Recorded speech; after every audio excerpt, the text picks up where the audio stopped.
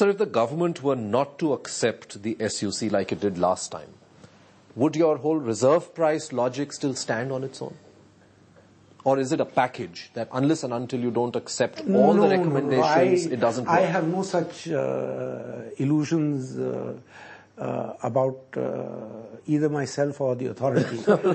We make recommendations, and I have said it repeatedly, it is the sole prerogative of the government to take a decision on these. No, sure. What I meant, sir, is that last time too we saw that there was a certain set of recommendations. Yes, I think the government agreed with some, tweaked around with the others, and as a result, we saw the result of it. The options failed. I think my answer to your question is this, Vivek.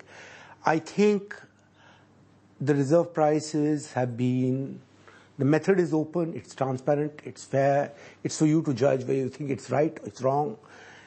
I have no better way. Is it delinked from the SUC bit? It is delinked in a sense, yes, because it's an auction-related issue, it's a policy-related issue. Second, however, the major difference between last time and this time is we have done a lot more plain speaking on the SUC. And we have pointed out in great detail the flaws of the SUC regime. I don't think we did this earlier. Okay. Second, it is now in the public domain, which means it can't be hidden. All right? You can't sweep it under the carpet. It's open, it's out, and it's out there for everybody to see. People are going to judge whether this is a fair decision or unfair decision.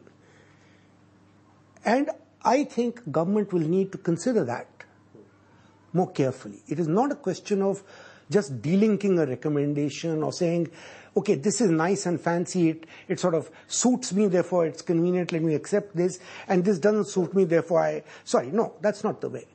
I think this time around, these are policy recommendations, I agree, and policy is not our realm, it is the realm of the government. But I think the government would have good reason to look carefully at the reasoning with which the authority is saying, please take a second look at this. And as the authority, that's all we can actually expect. Beyond that, how the government decides, what it decides, that is for you to comment on.